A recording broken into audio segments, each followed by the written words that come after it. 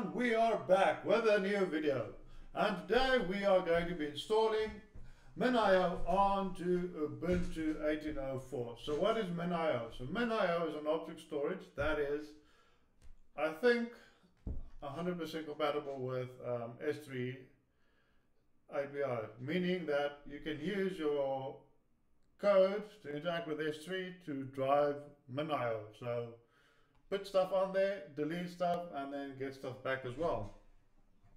And the idea behind this, why this is cool, is this is like a replacement for S3 if you need to have an object storage like S3 but have it locally. So for instance, you would do this for regulation reasons. If you can't store your information on S3 on different parts of the world, or for security reasons, maybe it's just like a policy thing, like either legal or corporate, that you're not allowed to put the stuff outside of the network that you're working on. Like for instance, if you do, I don't know, financing maybe, or like security or whatever. So you can put it on MinIO and it works the same way as that you would use S3.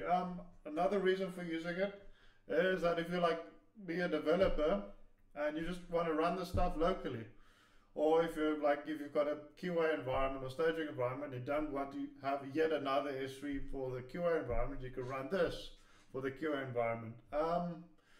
So what we're going to be doing is we're going to go through all these different steps, and I've got you on the page for setting up MinIO on 18.04. So you'll see there's some links in here, and they will be in the description. So these are kind of where I got the inspiration for all these different steps. Like some of them are copy pasted out of the blog articles. Please go read them. They're very good articles, and some of them have been a little bit tweaked for what we're trying to do here today.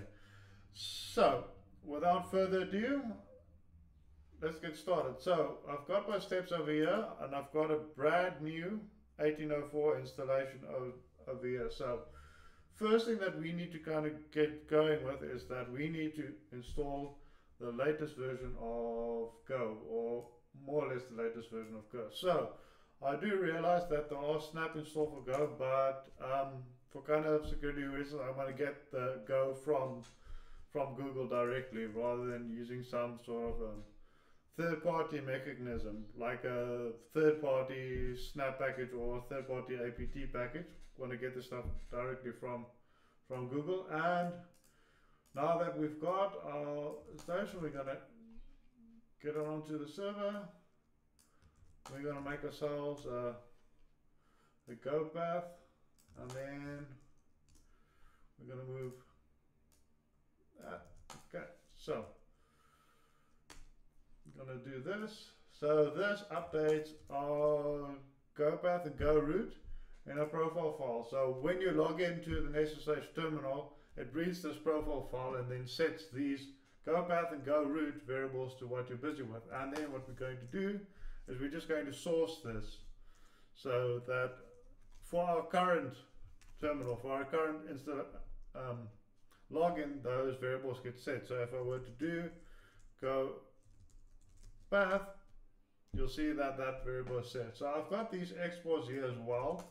The reason why the exports are there is that if you kind of want to try to take the stuff that I've done and put it in a script form to run from start to finish to get everything going in one shot, you'll need those two exports. We're going to go there. Let's go into there. We're going to do symlinks to kind of two of the Go binaries. We're not going to use the Go FMT, but just why not? Put it this one there, and we're going to go back to our home directory. And now that we've finished with this installing the Go, we don't need this tarball. So when you do something on a server and you don't need files anymore, it's generally a good idea to delete them. Like in the long run, when the server gets full, it saves a bit of space. Second thing is that it might turn out that somebody might use one of these files for some way, in some reason, to exploit your system. Don't necessarily think there's a big chance of it, but maybe.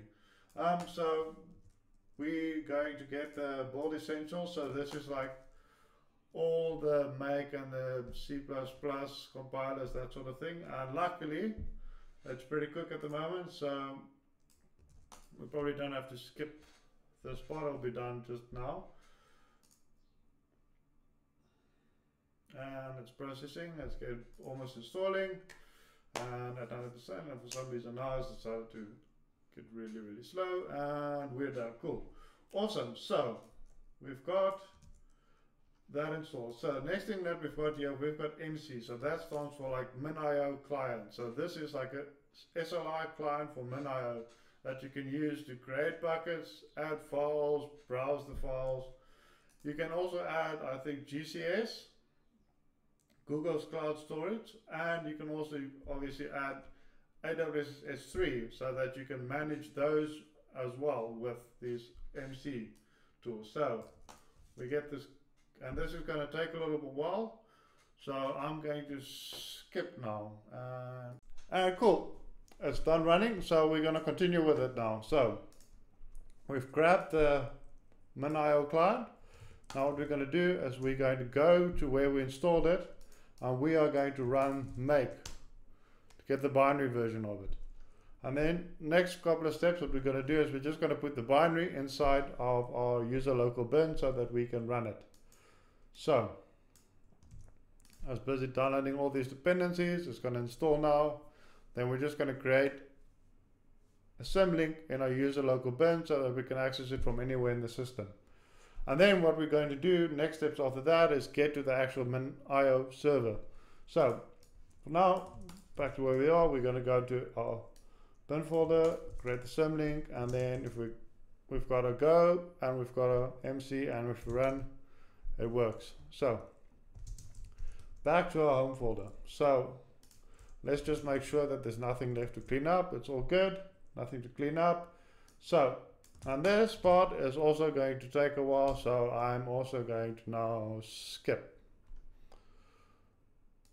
Okay, it's done. It's done. We've got the binary now for MinIO. So next steps is that we need to create a user for it. So we're going to run these commands to make sure that we do absolutely everything that we can to lock this user down, and then we're going to move the MinIO binary, make it executable, and then just set permissions to that to the MinIO user. Second thing what we need to do right now is that we need to create this environment variables for MinIO, and we do this by adding all of these to the file that we just created, which then gets read in by systemd when it tries to start up MinIO, and then MinIO reads these configs and just configures it itself based on that. So next thing, create the directory. This one gets used for the data, that one is for the configs, and then we just need to set permissions on those two folders to MinIO, which we're going to do now. And let's check back onto our root directory. So let's see. Okay, still clean, nothing there. And now what we're going to do is just download the service file for systemd so that we can get it up and running on our Linux system. So one of the differences that I do from one of these guides is that the guide calls the MinIO user MinIO-user, but I just prefer, it's a personal thing, calling it just MinIO, because the context of what you're doing already tells you that it's a user. It doubles up. So I prefer just keeping it simple, keeping it short, just MinIO for the username. And if you look at this file, what it has inside the file, if you look at this user and the group, and there it's got the MinIO, and it's got the MinIO user and MinIO user for the user and the group. So I've got these extra two commands over here that all this does is just changes that to be MinIO. So if we look at the file now, you'll see that changed, the dash user is gone. So that's all that does. And now next thing that we need to do is we need to move that file to the systemd file. So which we're going to do with this command. It's moved. Okay, so reload our configurations, then just set it as enabled, and then we can finally start it. And now hopefully if everything we've done is correct, it actually now starts up, and as you can see, it started up. So that looks good. Okay, so Next thing that we need to do, we need to now secure it, and we do that by adding SSL to it. And this is what the next step is. So the next step is a bit of a tweak on a guide. You see that there's a gist file that somebody provided with some of these commands in there. I tweaked them a little bit to make sure that we add the SANs and then just for the IP address, so that we've got the DNS and the IP address as part of the SANs. So that's what these two lines does, and that's what these lines does over there. And what we're going to do now is we are going to run all of these commands to get ourselves SSL certificates. We are going to move them to a place where MinIO expects them. So MinIO is smart. If it sees these two files, it knows that it needs to now switch itself from normal HTTP to SSL HTTP, i.e. HTTPS. So for some reason, OpenSSL, when I tried to generate the certificates, complains about already a RAND file in the root home folder, and this is all that this does. It takes that line out of the OpenSSL config and get back to the thing, make sure everything is clean. Okay, so take that out of OpenSSL. We're going to set two environment variables, one for the IP address, and then that is not quite right. So that technically needs to be just the host name, and if we echo it out just to make sure, we have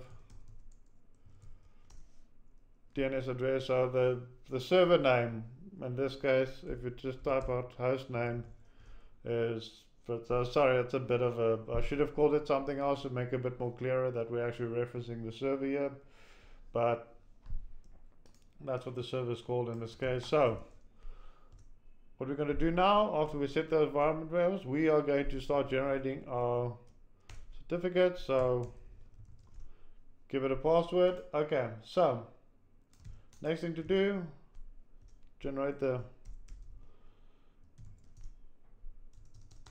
certificate file after we generated the key for the certificate authority, i.e. the CA. So and this is the file that we're going to be using to sign our actual certificate. So next thing is generate the key for the certificate for the MinIO server. So the first key that we generated up here was for our CA. Second key is for the actual certificate for MinIO. We've got there the certificate for the let's go back to where we were. Sorry about this. So we've got the certificate over here for our CA, and now what we need to do is generate a certificate signing request for MinIO, which we're going to do with this line over here. So, and as you'll see, it adds some SANS request as well.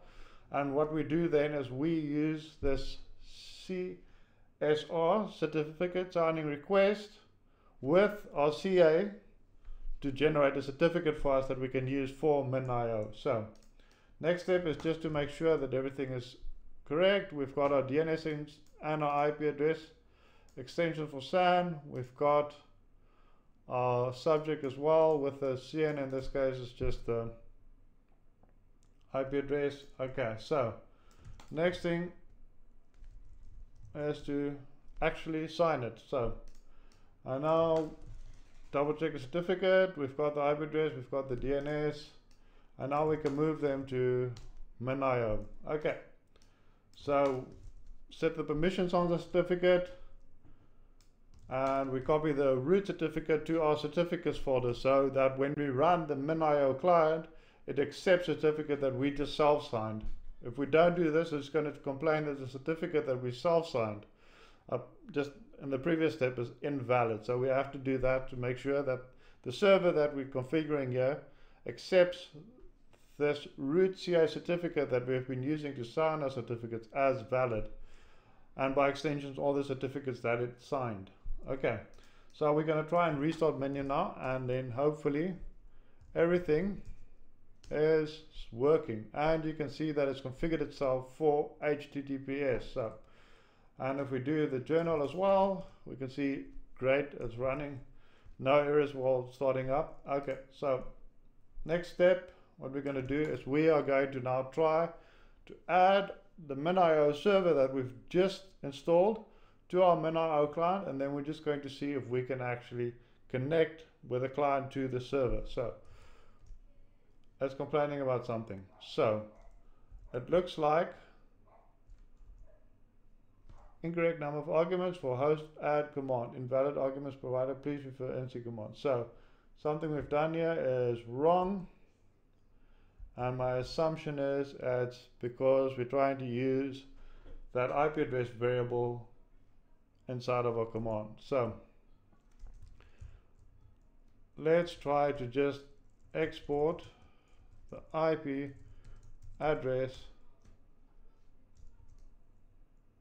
Okay, sorry, just try and echo it rather, sorry, echo it. So we're going to take this previous command, we're going to put it back, and then all we're going to do is going to replace the IP address with the variable that we tried to add. And it's successful, so let's see. So if we do now an ls on MinIO, and then if we do an MB for make a bucket, and we go, and we're connected. And now if we go back to a file, next thing we need to do is just remove the CSR file to clean up, and then you kind of need to decide what you want to do with the root.ca file. So for instance, if you were to keep these files around to sign additional certificates, let's say these root.ca files is something that you want to use across your organization and a whole to sign all kinds of different other certificates, is that you might want to copy and store them in a very safe place. The other thing in terms of like, if this is like a one-shot thing, you just want to get things up and running, is that you might want to delete them all, and then I don't know, it's up to you what you want to do with these files. For me, is that I don't particularly care about them, but I'll also be deleting the server after I'm done with this video, so I don't particularly care whether they stay there or not. So with that, this is the end of the video. You'll find pretty much all the steps and the links in the description. I'll also try to put all of these different commands that I run into a self-starting script, like just a one-shot that you can run that does all of these things. I'll try and do that for you. And then if you like the content and you want to see some more of this, then please subscribe or like, or just leave a comment. If you've got suggestions for other software that you would want me to go through this process through, just drop them down in the comments. Or if you've got any questions, just again drop them down in the comments, and have a wonderful day. Cheers. Thank you for watching.